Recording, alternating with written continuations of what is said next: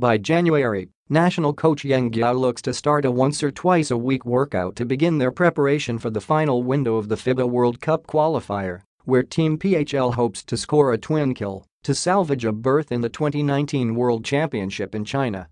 For the sixth and final window, Guiao is forming a limited pool of no more than 15 players likely to be bannered by naturalized player Andray Blatche.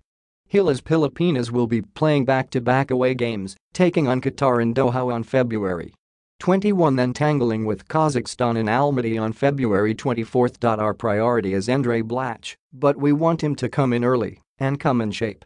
In the first place, it's stipulated in his contract, Guiao told the Star. We are in touch with his agent.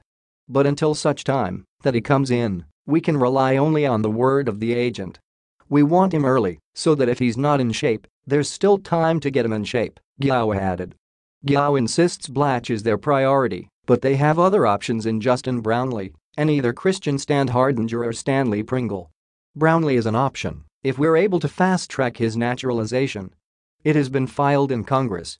We'll send a liaison in Congress to see if we can fast-track. Pero baka mabitin, said Guiao. If both Blatche and Brownlee are unavailable, Gilas Pilipinas' last option for the naturalized player spot is either Standhardinger or Pringle, who alternated as Gilas naturalized players in the fourth and fifth windows of the WC Eliminator. With 2 games left, Guiao is looking at a pool that is close to the final 12. It will be almost the team itself, said Guiao, hinting it may be limited to those who played in the last window, plus the returning RR Pogoy. In our second game in the 6th window, Pogoy is already allowed to rejoin the team. Matazang probability Makalarosia against Kazakhstan, said Guiao.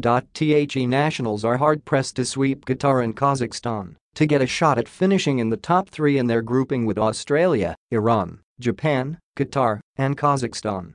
In dropping both games in the 5th window against Kazakhstan and Iran, the nationals, 5-5, skidded to 4th place behind the Aussies, 9-1, the Iranians, 7-3, and the Japanese, 6-4.